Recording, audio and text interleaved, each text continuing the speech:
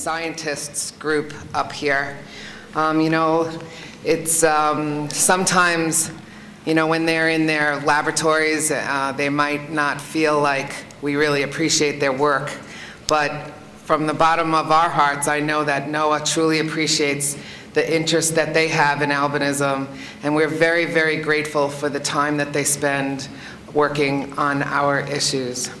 So to open this session, I would like to just say that I handed out a yellow piece of paper. It's an evaluation form, and if everybody would kindly fill that out and hand it to me, I'll be back by the doors when the session is over, so you can hand it to me.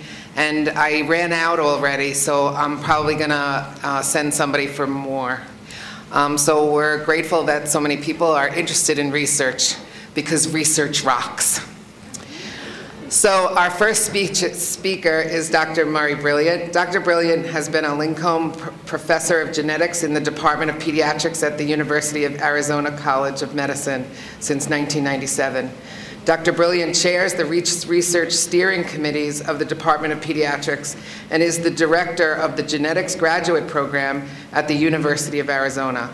He has served on editorial boards of various scientific journals and has served on numerous NIH review panels. Dr. Brilliant received his PhD in molecular, cellular, and developmental biology from the University of Colorado at Boulder in 1984. He's held faculty positions at the Jackson Laboratories in Bar Harbor, Maine, and the Fox Chase Cancer Center in Philadelphia. Dr. Brilliant has over 17 years of experience in molecular genetics of pigmentation in mice and humans, and over 50 publications in this area. In particular, his efforts have led to the identification of 2 of the 4 genes involved in oculocutaneous albinism. Dr. Brilliant's laboratory is one of the leading centers working on the functional analysis of proteins involved in albinism and the effects on genetic variations. If anybody went to the genetics sessions earlier, it's our noodle doctor, and I'm really grateful to and introducing Dr. Brilliant.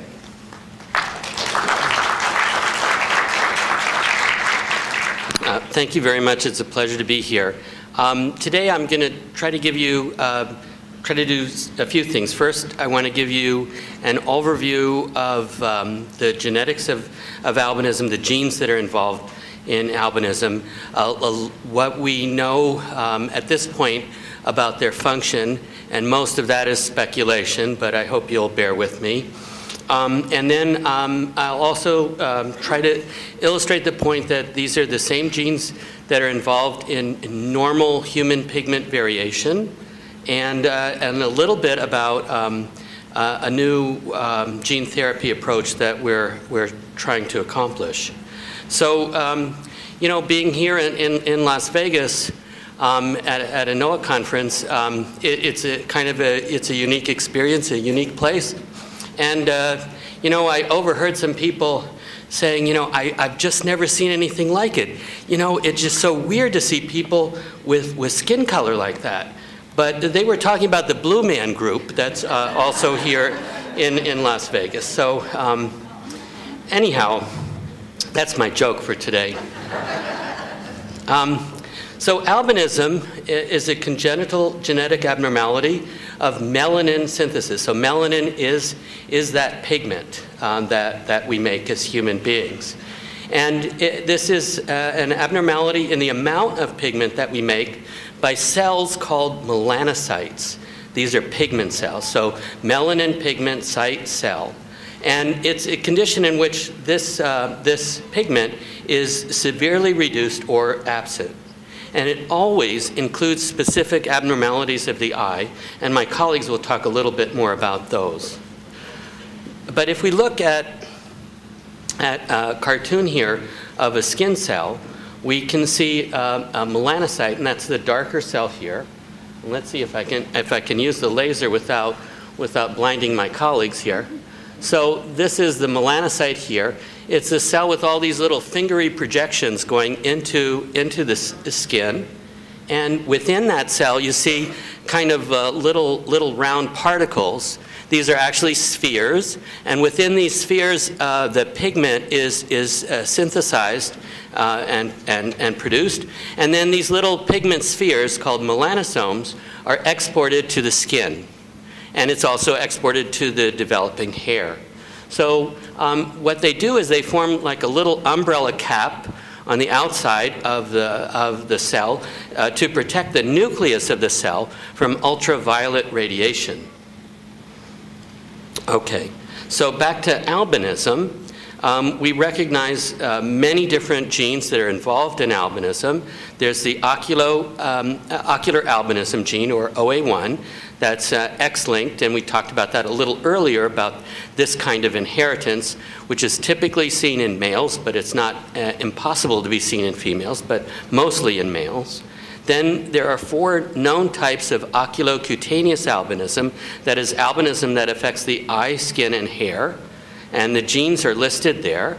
Tyrosinase for OCA1, something called the P gene for OCA2, tyrosinase-related protein 1 for OCA3, and for OCA4, we've gone through a number of name changes. It used to be called MATP, and now we have a much easier name, SLC45A2, okay, which is distinctive from another gene involved in pigmentation, which is called SLC24A5, which we'll talk about in a moment. And then we recognize, this is a moving target, many genes involved in Hermansky-Pudlak syndrome, as well as Chidiac-Higashi. Okay, so I'll talk very briefly about the different forms of oculocutaneous albinism. So type 1, as I said, is related to the gene encoding tyrosinase. It's about 1 in 40,000 worldwide, and it accounts for about 40% of the cases of oculocutaneous albinism. And in this case, it encodes an enzyme called tyrosinase, and tyrosinase is important. This is the tyrosinase gene here, a little cartoon, and everything I do has noodles or something like that associated with it, I suppose. And tyrosine is an amino acid, and it gets converted into this polymer called melanin in a couple of chemical steps that I won't go into. But tyrosinase is the enzyme that's important in the production of melanin. Okay. Type 2 albinism, OCA type 2, it's about 1 in 30,000 worldwide, and it accounts for about half the forms of oculocutaneous albinism that we see. It's more common among people of African descent and also among Native Americans. And what we think that does is that it's like a little tube here in that transports something called anions, which for the purposes of this might be something like a chloride ion. We also have something called a proton pump here. This is this ATPase here. And these two together make for an acidic environment inside this melanosome. And for reasons that we're not too clear on, this is an important process in making melanin. The reason we're not too clear about this is that this enzyme doesn't like to work when conditions are acidic. But yet, in the absence of making this acidic, we can't make melanin. Okay, so we have a bit of a conundrum here, which we're trying to understand. OCA3 is pretty rare worldwide, but about 1 in 8,500 people in South Africa have this. And we're not sure of the function of the OCA3 gene. It's a protein that's related to tyrosinase. It's not necessary to make, but it does, we think it may help to stabilize tyrosinase in some way. OCA4 is fairly rare worldwide, and this is the latest form of albinism to be identified. However, it accounts for more than 1/4 of the cases of oculocutaneous albinism in Japan. The gentleman shown in the picture here is from Turkey, and he would otherwise have a much darker pigmentation. And what that does is illustrated here, and we think it actually helps to control the overall conditions within the melanosome, within this sphere where melanin is made, and it has to do with balancing water in this sphere and making the sphere bigger or smaller. Okay, and these are two Turkish cousins with OCA4, and this is one of the typical medical journal pictures of Japanese children with OCA4. Okay, so I alluded to the fact that many of these genes that we see that are associated with albinism are also responsible for normal human pigmentation variation.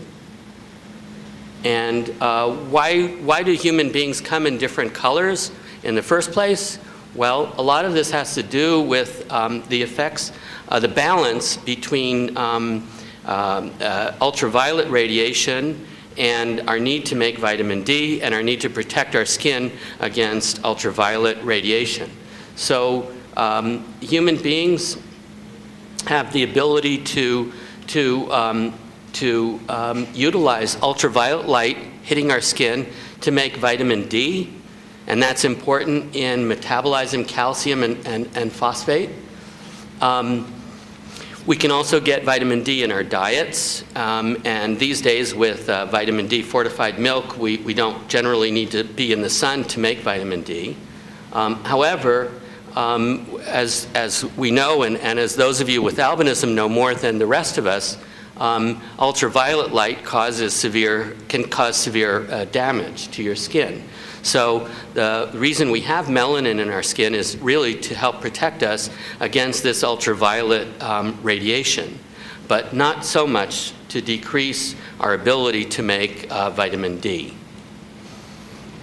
There are some other genes that are not yet known to be associated with albinism that are important in human pigmentation variation. And these include a gene called MC1R and one called ASP. MC1R is, variations in this are associated with most forms of red hair in human populations. And there's another gene called golden, which is again one of these SLC genes, SLC24A5, which I'll just call golden for ease here. That's associated with major differences in pigmentation in ethnic groups. So European, Caucasian people have one form of this golden gene, and other world populations, Africans, Asians, etc., have another form of this golden gene. And when we put all of this together, we get a very complex map here. But we see that golden here is also associated with changing these ions and the conditions inside this melanosome, this sphere that is the factory for making melanin pigment. So we have all of these different factors that regulate different ions going in, different salt conditions, different pH, and that sort of thing, to optimize our ability to make melanin, or to regulate it in some ways. So we know, for example, that some of these genes are more active perhaps in the eye than in the skin, and so you can see how that could vary. We could have people with lighter eye color, darker skin, that sort of thing. Okay, so we did a study to see how these small changes in these genes that some of which are associated with albinism, how do they affect the range of pigmentation that we see among human beings? So we measured skin pigmentation by reflectometer. This bounces known wavelengths of light onto the skin and measures the reflection of those wavelengths of light. And when we do all these mathematical models, we come up with 3 genes that control nearly 50% of the variation that we see between human beings in their skin pigment. And this includes this OCA4 gene, as well as the golden gene and this ASIP gene. in looking at hair color is the result of the absolute amount of pigment that we have in our hair, and also a ratio of the black pigment to red pigment. These are two different kinds of melanin that we make. And we can make a kind of a map here. Down in this corner is black hair. In this corner is blonde hair. This is dark red hair. Sorry, it doesn't show up so well. And this would be, say, strawberry blonde hair here. So we're going from black to red, a change in the ratio of black to red on this, in this part, and here going from dark to light. So when we examine these two different parameters, when we look at what are the genes that control the total amount of pigment in our hair, we come up with this golden gene. We come up with the OCA4 gene and the OCA2 gene that control really the vast amount of the genetic variation among human beings.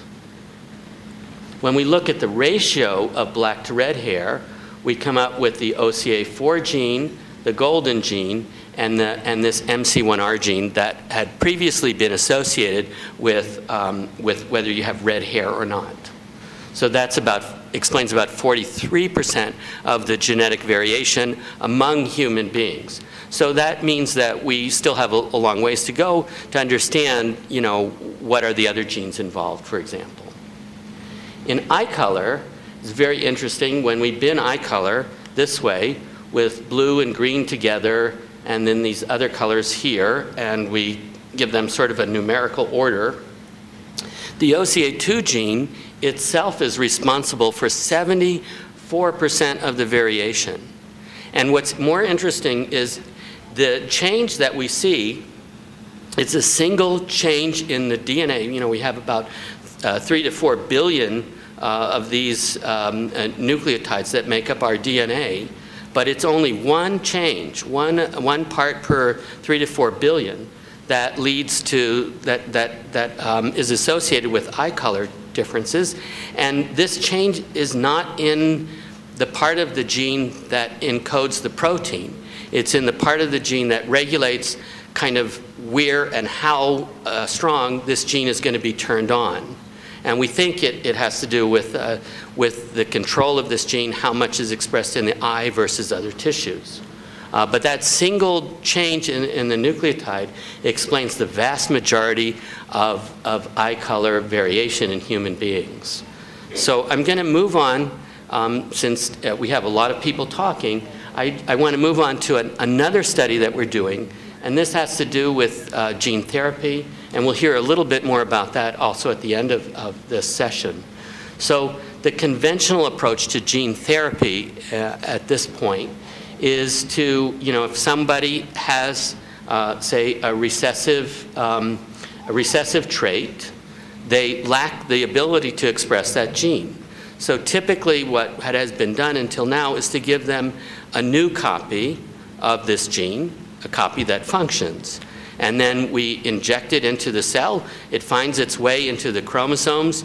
It integrates into the chromosomes, and that's shown here. And it can go in various places. Sometimes it goes into a neutral place, and it gets expressed, and we have rescue of this particular cell. Now it can make this protein, whereas before it couldn't. But sometimes it goes into another gene and causes some other problem.